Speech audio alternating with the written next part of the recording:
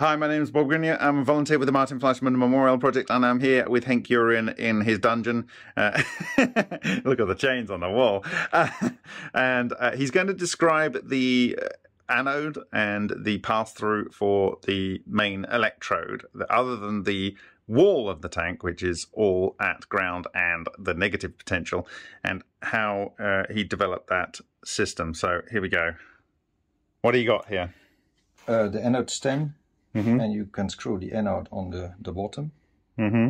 And everybody understands that you have to get the anode through the cathode, because the cathode is this whole metal case. Mm-hmm.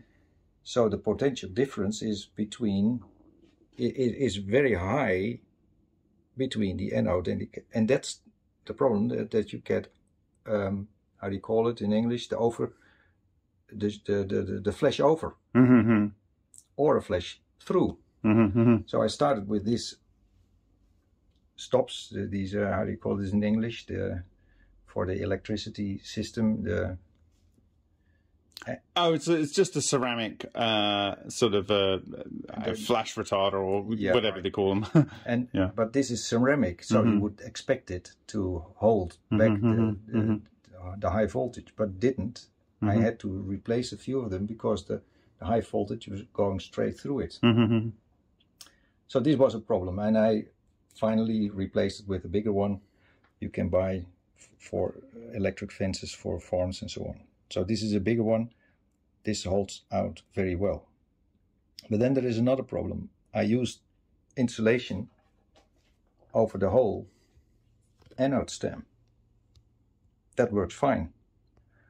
But after a while, when all the soot is settling down somewhere, the soot, yes, the soot, it becomes an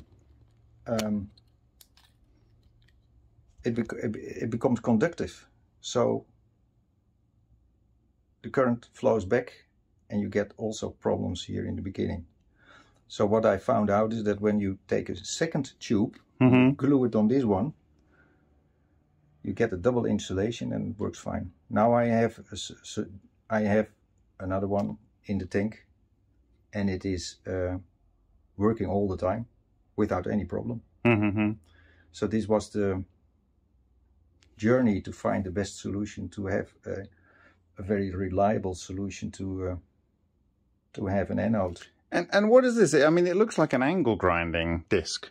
Yeah, you cut it in two, and accidentally the hole is the same size, so you glue it again so it doesn't get sucked into the tank.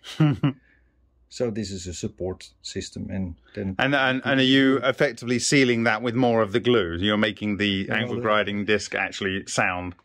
Yeah. How are you doing? No. In the beginning you think like doing it like that, but you have to seal it from the inside. So from the inside you seal it, and that's enough, because this hole in the tank is the same as this one, so you can seal it from the inside. Yeah. So then in the end it's very simple.